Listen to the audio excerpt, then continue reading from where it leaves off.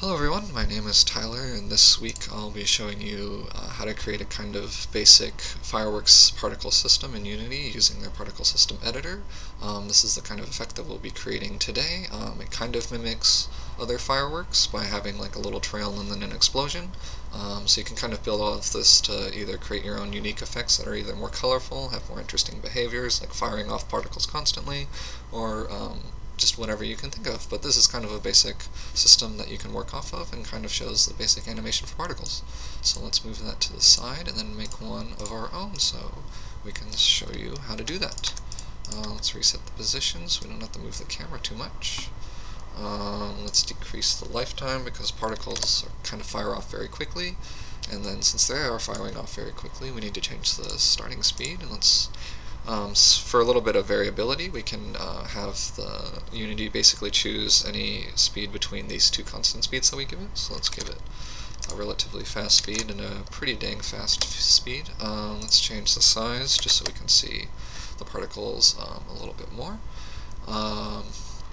We don't really need a gravity multiplier since we want them to be shooting up and not kind of having this downward force on them all the time. We are going to want to change the emission instead of a constant rate, and want it to be kind of more of a burst so you can kind of see it.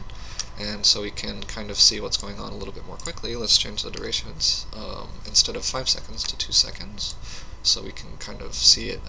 It'll burst every 2 seconds instead of 5 seconds now. The shape is perfectly fine. A cone works for what we're doing. So we can give our particles a little bit more interesting kind of variation by applying a force over time for those. So let's do that a little bit.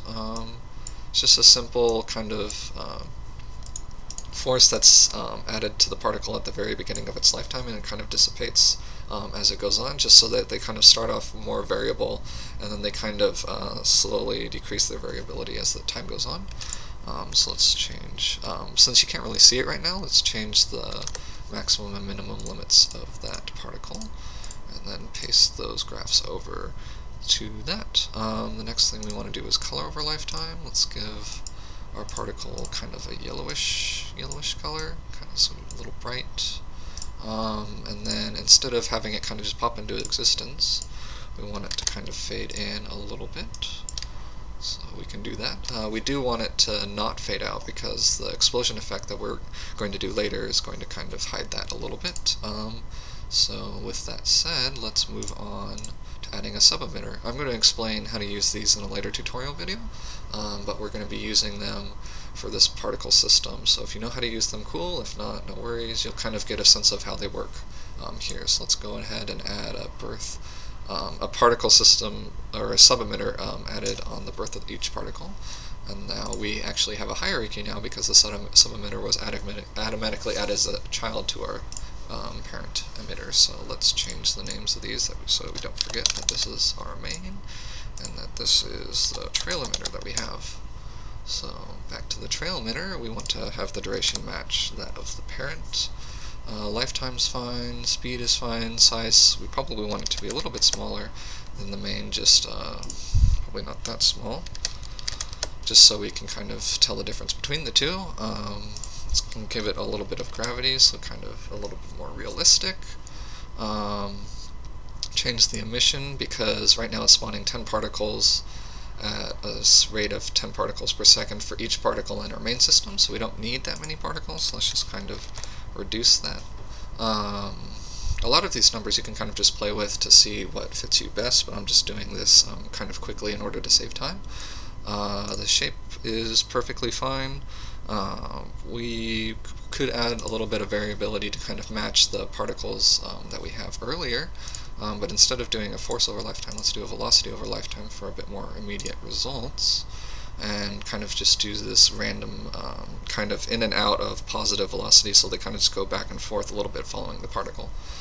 So let's change the maximum and minimum so it's a little bit more noticeable, but not too noticeable that it's distracting. And then let's go over to the color over lifetime and then give it kind of an interesting fade out, and then have a yellow color that kind of matches what we had before in our other system.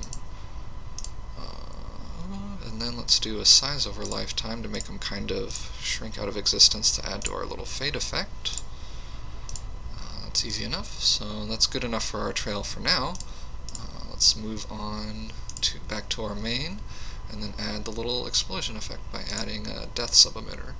So let's change this one's name to explosion. Match the duration to our other particle, have the lifetime be way shorter because explosions don't last that long, and change the speed because explosions kind of have a very dramatic speed. The size could have it a little bit smaller just so we can see everything that's going on. Give it a bit of gravity just so it's a bit more realistic. Actually, let's make that a lot of gravity.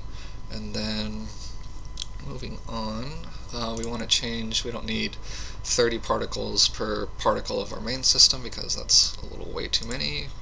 Even 20 is a bit much, but I'm just doing this so you can kind of see the particles in the video a little bit more. The shape is perfectly fine. It's matching kind of what our initial particle looks like, so that's kind of what we want it to have. We want it so that it kind of matches that ball, so it explodes out from the ball, or at least looks like it's exploding out from the ball. Moving on, we can do make it kind of smaller over time, like our other trail particles, and that'll give the explosion a little bit more interesting kind of variability. And then let's change the color. Actually, let's have two different colors to make it a little bit more visually interesting. Let's have the first one just be a bluish color, and then we can have that one fade out over time, but we don't want it to fade out too quickly, so let's change the alpha kind of a third or 3/4 of the way into its lifetime so we can kind of see it a bit better. Then copy that over, and then change the color.